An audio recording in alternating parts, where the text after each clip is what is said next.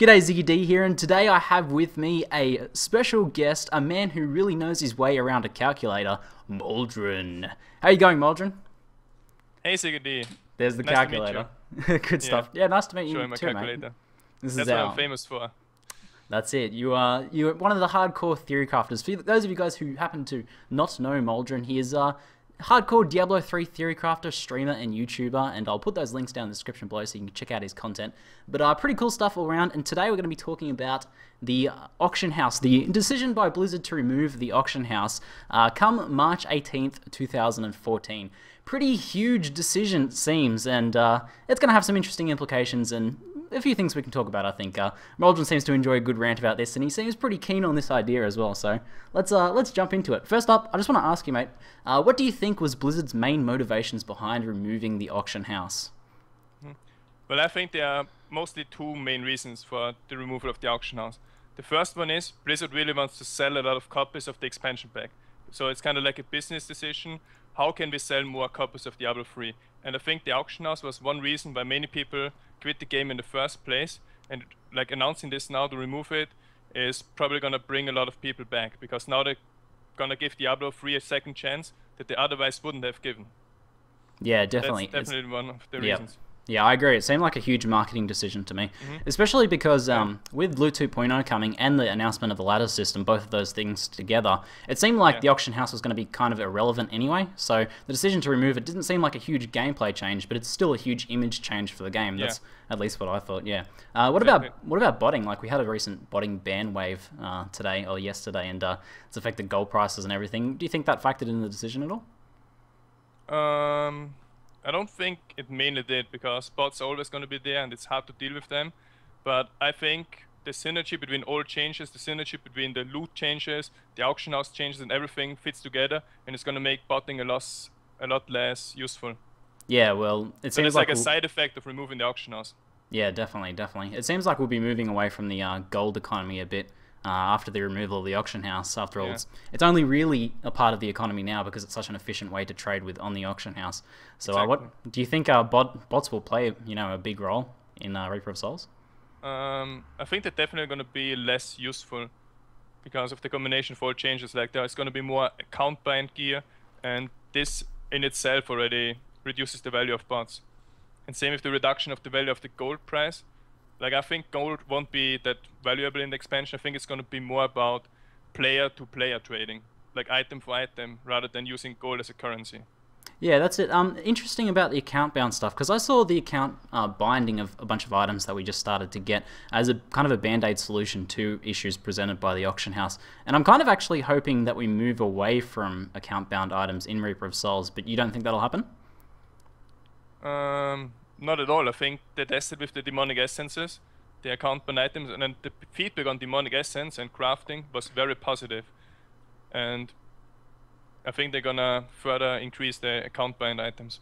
Yeah, that's a shame, because I was kind of hoping that we might see some sort of the items that are account bound now in the expansion pack. We see some sort of trade economy happening around those, because we're going to need like a new interesting medium for trade, and something like the equivalent of demonic essences in Reaper of Souls would make a nice trade. Like with the Nephilim Trials, you know how you get an item that opens that essentially, don't you? Yeah, so like having that as a trade item, like having that be able to translate over into, I ran a Nephilim trial and I got a sick piece of loot from it, and you can't just go to an auction house and buy that sick piece of loot. So maybe you trade me 3 of your Nephilim trial runs, and then you get that sick piece of loot. I thought that would have been interesting, but it depends on how they go with the account binding, I guess. Yeah, well, there's also another system. This there hasn't been much talking about it yet, but it was data mined, this card game type of stuff. We have to bring together various pieces from different acts, and then you get this card. Yeah, that was Devil's Hand, I think it was called. That seems pretty interesting. I like the whole, you have this piece of loot here, or you have the second hidden one, and you have to make a decision. You want to take the thing you know, or the thing you don't know? You want to take the hidden box, the mystery box? Pretty exciting. But yeah, it seems like we're going to have a ton of different ways to get loot. So kind of on that note, what do you think were the main problems with the auction house for players from like a player perspective? Well, I think most people quit the game in the first few weeks, or even in the first few days of playing the game. That's when Diablo 3 went from 10 million players to, I don't know, 2 million in like 1 or 2 weeks. And that's where the game received a lot of negative feedback. And I think the reason for that was because when the game initially came out with the super hard Inferno difficulty, to be able to progress through Act 1 or Act 2 or Act 3, you needed to have gear from like Act 3 and Act 4. So you would get to Act 1 Inferno, but you wouldn't be able to progress because you needed gear that other people find in Act 3 or Act 4. So it was really hard for players to progress through Inferno, and then they would get to Act 2 and everything is like even 10 times harder. So the problem was that the only way back then to make or progress is actually to buy gear on the auction house, or in some cases even spend money, because there was a lot of value in the game on auction house. And I think they're gonna fix this now with the itemization and the removal of the auction house. Yeah, that's it. I've spoken to a few people, and I even remember Force, who was one of the guys on YouTube who was really promoting the game, like hawking the game a year up to release, said he quit after about 2 weeks, after a year's lead up of making content. And he said after he first spent his first dollar in the real money auction house, the game stopped being fun from that point onwards. So I think it did have a big mental effect on a lot of people. But I also think they kind of hinted at it in the we're removing the auction house video that they did, where they said it kind of cuts through the reward loop. In an action RPG, you kill stuff and then something drops, and that something, might be sometimes an upgrade, and that's pretty exciting. Rewards right there. But with the auction house, you get a drop that's probably not good for you. You're like, it might be worth some gold. Chuck it on the auction house. 2 days later, you get your gold. You save up your gold. Then you get an upgrade. There's your reward days later. So it's even like a kind of reward in that as well. So the mental aspect and the cutting through that reward loop seemed like a pretty huge issue. So the problem with the auction house, it's too efficient, huh? It just cuts through that. It's the best way for anyone to really progress in the game. But going back to Diablo 2 days, or even myself playing a lot of Path of Exile recently, trade chat trading can be pretty rough. How do you feel about moving back to a system like that? Well, it depends. There's a lot of scamming going on and stuff, but usually I think trading is a lot of fun if you do it in communities like forums and stuff. I don't know if that's going to be allowed, but I traded a lot in forums in Diablo 2. Not on DGSB, but on a German forum, because I played in Germany. But I don't know, it was really fun. We used in Diablo 2 Classic, we used the currency named Stone of Jordan, the ring, and it was pretty fun. Every item had a value in terms of Stone of Jordan. And that was back then before the dupers and everything came into the game. It was in the first year of the game. Yeah, I have to agree with you that it can actually be pretty rewarding when you do make a trade through that, because you actually, you jump into someone's game, maybe you have a little chat, maybe even add each other to the friends list and have a bit of a run off something like that afterwards, and it really builds the community, whereas the auction house does no community building whatsoever. But, you don't even know who was the seller. There's no connection there at all. It's completely inhuman. But I guess on that note, compared to the efficiency of the auction house and the inefficiency of the trade chat system, do you think we need an alternative trading system to the auction house, or do you think that's something Blizzard might announce at BlizzCon? A lot of people have been speculating that might be the case. It's hard. It depends on how the entire loot system is going to work. Depends on how much is going to be buying on account, how much can be traded. Is there going to be a self-found mode? Those are all questions that have to be answered first before we can really answer the question in detail. I know a lot of people, for example, there was on Reddit a post about this shared stash tabs. I didn't look into it myself yet, but it sounds like a good idea. I was thinking about that as well. It's an idea that's been suggested for the future of Path of Exile. The guys are planning out where you have a publicly browsable stash tab and you put your loot in there. People can see that, but they can't buy it from there, and you can't list a price in there. They're just he has this item, he wants to sell, it's what I want. Then I send him a message and you do all the normal trading thing, but just a little bit more efficient. And they could do that sort of thing on BNet, and you could link that on different community sites and stuff. That seems like it could be a good medium, I think. All right, I played an MMO 10 years or 15 years ago named Pristondale, and they had a system where you would basically open a cash shop in-game. You could list your items there, for example, a weapon for 1 million gold, then a stone for 200,000 gold, and people could just click on it.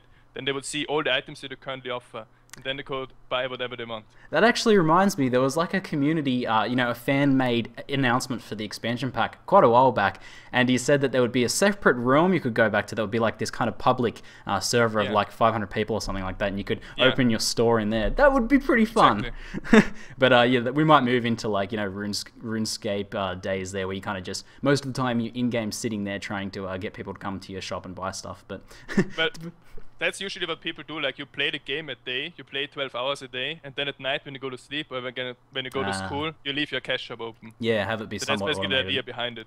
Yeah, that could be interesting to see in Diablo. It'd be certainly something new for an action RPG. It's something I haven't really seen in the genre before. But yeah. Yeah. So what effects? Next question I'll ask you. What effects do you think this will have on the way you play Reaper of Souls? The way you play the game in the Reaper of Souls. I know that in the past you've done quite well on the auction house, to say the least, and you've made a lot of guides, and a lot of streamers do things like budget builds and giveaways around the auction house. How do you think it'll change the way you play and stream come Reaper of Souls? Well, I'm a business student, so I always did well in the auction house, Yep. as well as economics. But I think it's important to decide first if you want to be a ladder player or a non-ladder player in the expansion. Because if you're going to be a non-ladder player, things are going to be different. Personally, I'm going to be a ladder player, so as soon as the first ladder hits, which probably will be when the expansion launches, I'm going to jump into the ladder mode and everything is going to be reset. Like, the ladder mode equals a full economy reset. So everyone starts from zero, there's going to be no bots, so everything is going to be self-found in the first few days or weeks.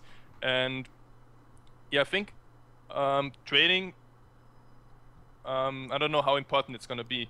I think what is going to be very important is to have a group of friends that you can play with and trade items between each other.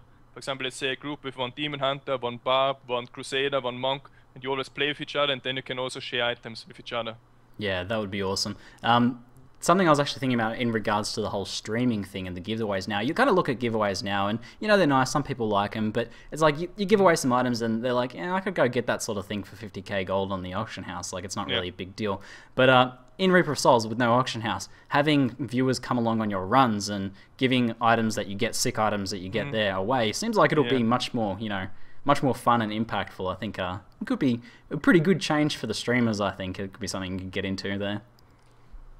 It depends. I think some streamers can exploit that stuff, because a streamer, they're kind of like a personality with many viewers, and there was the same problem that when Diablo 3 Original came out, some people crafted items of viewers and charged a ridiculous fee to craft those items. Yeah.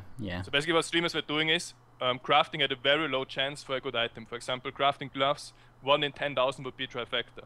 And what some streamers were doing is they were crafting 10,000 items of viewers, charging a very high fee, and they were showing them, look what I crafted, this is my reference, and they only showed the good items. So a lot of people are thinking, oh, this is my way to get rich, this is my way to get the best item, this is my way to sell something for really high. But in reality, 99% of the crafted items were bad. So basically the streamers abuse the fact that they are famous and have a lot of viewers to make some easy gold for themselves by charging that ridiculous crafting fee. Well, I think the answer is that scumbags are always going to be scumbags, whether there's an auction house or not. Yeah. But how will you be preparing for the transition away from the auction house? You have I saw you had like it's 2 billion or something gold on there and some Blizz bucks. You gonna be buying anything in advance for Reaper of Souls? You gonna be selling everything, cashing out? What's your plan? Secrets, share them. As I said, I'm gonna play ladder mode, so I don't really care about the current game mode right now. Yep. So you're just gonna cash out the Blizz box? A lot of people box? ask me what they should do now, and it's really hard to decide. I think the gold price is gonna drop in the future, even though it went up again today by like 50 cents because of the ban wave. But I think ultimately the gold price is gonna drop because there won't be a demand for it anymore, because a lot of people are gonna play the ladder mode, and that's especially gonna be true on the first day, because all the people that come back to playing the game, they're all gonna play on ladder, because no one who quit Diablo 1 year ago is gonna start on the existing system. They all want the full reset. Yep. So I think then this will lead to at least 90 or 95% of their player base playing in the ladder mode, and the ladder mode is going to have the new economy. Yeah, so that's it. I suspect, it's kind of hard to decide what will actually be worth taking with you. If you still want to play the legacy ladders, for example, what will be worth taking with you? And I'm thinking things like that are just a hassle would probably be good to invest in. Like we've got, say, to craft the highest level gem, you have to, do a couple thousand gem crafts or something like that. It's ridiculous. So I think maybe now, before Reaper of Souls and before they drop the auction house, might be a good idea to stock up on a few gems and, a few things like that. We might need some gold. It might be a bit harder to get gold because there won't be an auction house to sell your stuff. So maybe having some gold. what I was thinking about was Ruby gems, because Ruby gems gonna go up in demand because of two different reasons that are separate from each other. One reason is the Crusader class, which is strength based and is certainly gonna take advantage of that strength gems. And the second reason is a lot of people come back playing the game and they want to get an experience gem in the helm to like level faster to 70, to level the Paragon faster. So that's gonna increase the value of Ruby gems. But on the other hand, why it's still a risky move is, right now a lot of people could be stocking up on Ruby gems. Yeah. Kind of like what happened with Brimstones. Like everyone stocked up on Brimstones, and then when they actually were worth something, everyone sold them, so they were actually worth less because everyone wanted to get rid of them, just to get even half of it what they paid for. And the second reason why this is not a guaranteed cash cow is, what happens if, for example, Radiant Star Ruby gems drop? Yeah. This would destroy the price of them or destroy the value of them, and you could stock up now, invest a lot of money, and then sit on the gems, not being able to sell them. Yeah, it's a little bit I think early everything is very risky now. Yeah, it's pretty risky, you know. It's always the question though, is it? Is like they're going to be valuable, but is everyone investing in the same thing? You know, is there just going to be a shit ton of them as soon as Reaper of Souls comes? But I expect that we will see some high-level gem trading going on, just because of the simple fact that it takes a long time to craft them, and people will want to bypass that. So we might see, you know, people trade a few high-level rubies for a sick item or something like that. But that I think we might see some of that. But yeah, not too much. I think in terms of my preparation, I'll probably just be having a little stockpile of gold so I can do some craftings and some geared gambling in Reaper of Souls, and having those gems and maybe some crafting mats and things like that set aside. But, so you actually don't plan to play the ladder mode? I think I do, but I think I want to, because I'm going to get all my characters to 60 and, you know, get some Paragon levels and all that jazz. But I want to test out all the new skills on all the new characters when the expansion comes out. So I want to have a bunch of 70. So I will play Legacy for at least like a month or something like that and then switch over to ladders.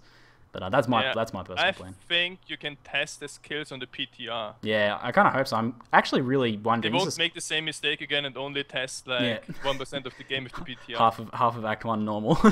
Yep. That actually wasn't a mistake. Like from a business point of view, that was actually the best decision ever. Because if they would have let you test the entire game, like before the original release, a lot of people wouldn't have bought Diablo 3 in the first place. Yeah, because Diablo... Like the beta was insane. The beta was amazing up to the skeleton game. Yeah, that's what... Because then you didn't realize the problems. You didn't realize the problems with the auction house, the no end game, the lack of end game, and also like the super hard inferno where you can't progress. Those problems weren't part of the beta. The beta was just a lot of fun.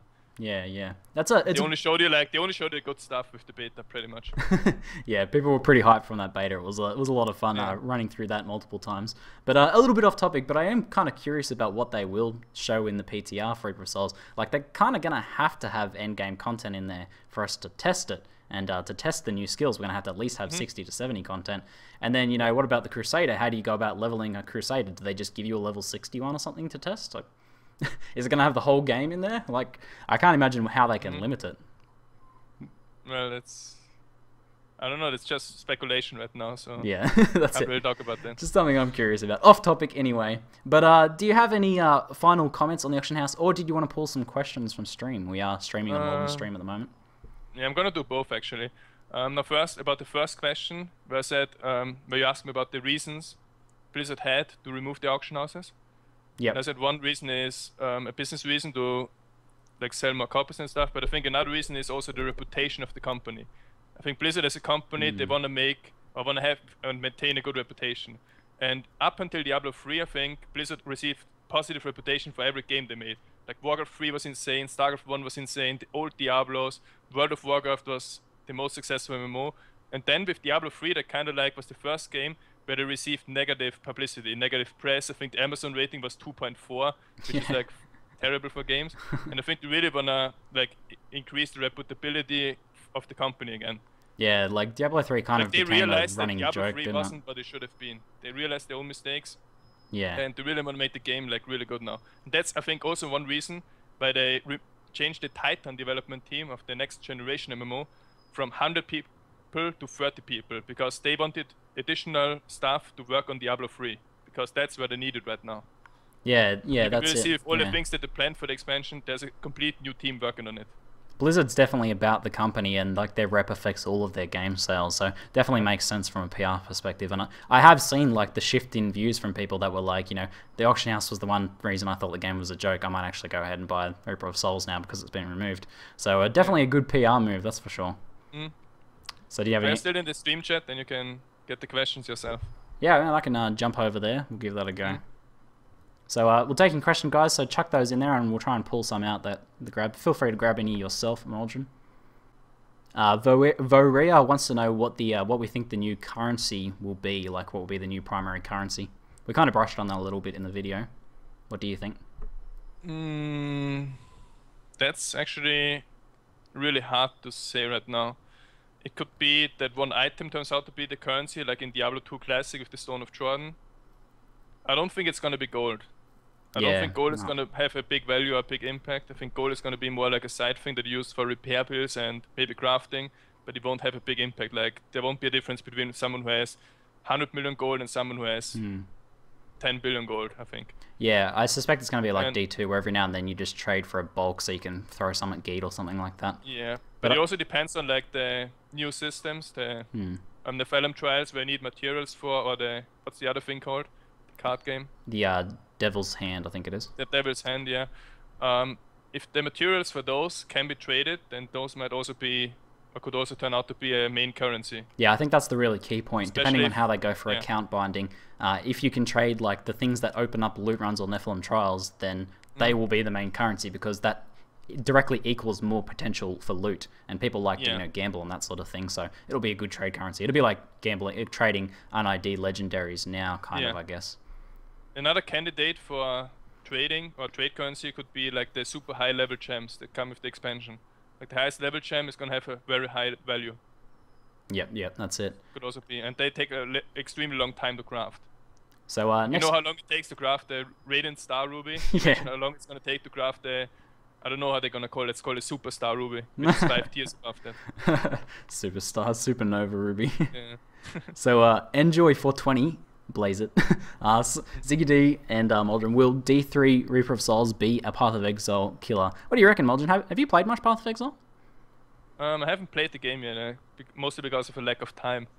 But I think very highly of the game. Like, I made a video about it, entirely positive review, and I think the player base of Path of Exile and Diablo is actually pretty similar. And I'm pretty sure the Path of Exile is gonna hit or experience a hit in player numbers when Diablo 3 launches. Like, a lot of people like action RPGs, and many of them play Path of Exile now, so I definitely think, especially when Diablo 3 launches, a lot of people are gonna play it. Yeah. For myself, I think Path of Exile is an amazing game. It's going to be one I'm probably going to play for the next decade. I kind of liken it very much to Diablo 2, whereas Diablo 3 is kind of a different beast entirely. I suspect I'll be playing both a lot. But Diablo 3 Reaper of Souls is getting a lot of stuff that PoE has as its competitive advantage at the moment. And if they do go all the way with ladders and turn that into races as well, Path of Exile racing communities, that's like a big part of that game. If they start having races in Diablo 3 Reaper of Souls, yeah, Path of Exile will be in a little bit of trouble then. And Blizzard's not shy about poaching ideas from other games either, which isn't a bad thing. You know, if it makes the game better, I'm happy. So maybe they will. And yeah, it's gonna be a little bit rough on PoE, but I think PoE is always going to be around as a pretty niche but awesome game. It's significantly different enough in its core gameplay, I think. So it'll live. True. So Beastly QT, Beastly Cutie, he's kind of asking about Whirlwind Bard and whether it's worth investing gold. I want to kind of twist that question into like a general question. That's probably pretty pertinent. Like, is it worth buying much gear? How much gear is it worth investing in now in the lead up to Reaper of Souls? I think that's something a lot of people want to know. Okay, so for that question, I assume that people want to play the non-ladder mode, or at least play the non-ladder mode in addition to ladder mode, and I think investing into gear right now is probably not worth it. Simply for the fact that we have seen a few level 70 items, and they're going to be much better than everything that's in the game right now. So I think it's not going to take more than a few days to upgrade even, let's say, a 10 billion gold barb right now.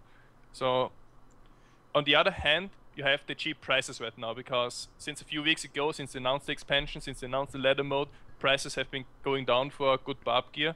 So I think you can take advantage of the cheap barb gear now and gear up now, just to get a small head start when the game launches.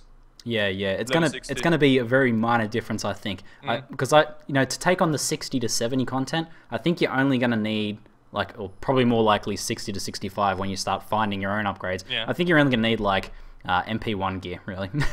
So if you've got anything better than that, then you probably don't really need to invest. The question is really, how much do you want to farm between now and then? Do you want to do efficient Paragon leveling? And that's what's going to be your answer in terms of whether you should invest anything now in gear. Yeah. Okay, so I didn't see who asked that one, but I did see it fly by. Someone asked whether like the ladder systems will split up. This is a little bit different to the auction house, but I think it's an interesting question. How much do you think like the issue of splitting up the community will be between ladders and non-ladders and all that jazz? But as I said, like if you would do a poll, like asking the current existing players, like players who have, for example, multiple Paragon 100 characters, if they want to play the ladder mode or the non-ladder mode, I think it could be like more around 50-50, that 50% of existing player actually want to stay in the current game and don't care about ladders because they invested so much time in the game already. Maybe they even invested money, and you know, if you invest 2,000 hours, you don't just want to like let this go away immediately, because in ladder it would be 0 hours worth. Yeah, especially now that we're doing the changeover to having ladders from not having them. I think there will be a big portion that play Legacy. But if you look at it from a bigger picture, from like all the returning players to Diablo 3, and not just the returning players, which is 9 million players, they quit the game already, but also like players who never played Diablo 3 before but are gonna play it because there's gonna be a lot of hype around it when the expansion comes out. I think if you look at the entire game from the big picture, I think more than 90 or 95% are gonna play ladder. Ah, okay. And someone who quit the game for 1 year, he's not gonna start in the existing system where he's gonna be at a big disadvantage. You know? He's gonna start from 0. Yeah.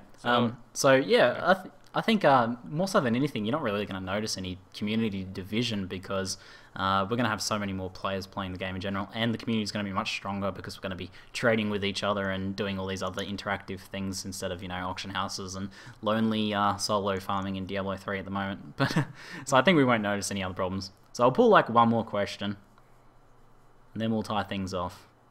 Is ZiggyD Australian? Yes, but that's not the question. I will answer that yes. That would be easier. Just because people keep asking me that, no, there are no kangaroos in Austria. Yes, Austria and Australia.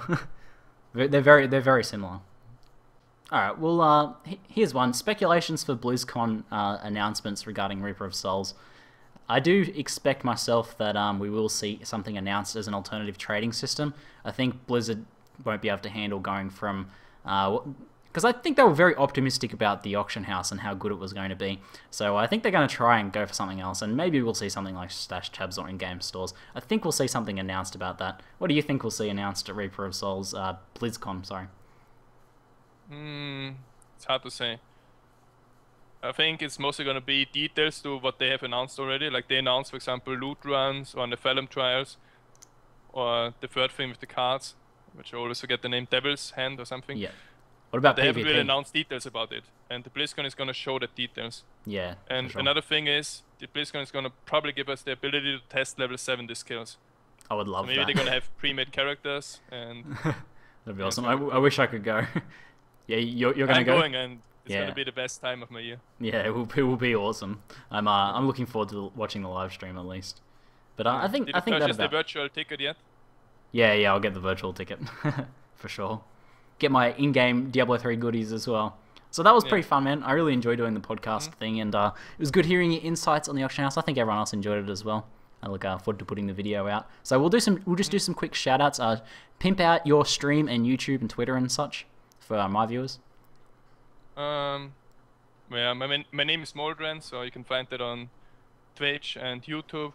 And shout-outs, I want to thank everyone, all my viewers, all my subscribers for always tuning into my stream and my YouTube channel. And I also want to give a shout out to Kriparian, who most likely is going to return when Reaper of Souls comes out. So that's it. The glorious return of King Crypt to Diablo 3. It's happening. I think he's going to love the changes. It's happening. But I should probably do a shout out too, because a lot of your stream viewers that we're currently streaming don't actually know me. But of course my YouTube subscribers do. But I do the YouTube thing. I can't currently stream due to a crappy Australian internet, but hopefully by Reaper of Souls I will be. Been doing it for about a year, and I just recently, a couple of days ago actually, went full-time YouTube. So if you want some guides, Diablo 3, Path of Exile, those sorts of games. Cool games, the good ones. I cover that on my YouTube. ZiggyD StarCraft is the URL for that. Or you can just go to ziggyd.tv, my website, and find all that info. So thanks for having me on your stream, Moldran. Thanks for coming on my YouTubes. Pretty fun stuff. Thanks as well. Yeah, maybe we'll do some more on some other topics sometime in the future. Sure. Alrighty, man. I'll see you later. All right. Have a good day. Bye. Cheers. Gold and gear inflation is pretty huge at the moment, so it's going to be really cheap if you want to prepare and get back into the game ready for Reaper of Souls. If you do want to go the not farming crazy amount and instead just throw a couple dollars at the game, I think maybe like $3 to $5 per class will be enough to get you up and running, good enough to get into Reaper of Souls. And actually, I don't recommend spending more than that. I don't recommend getting MP10 gear for your character unless you want to go uber hardcore, because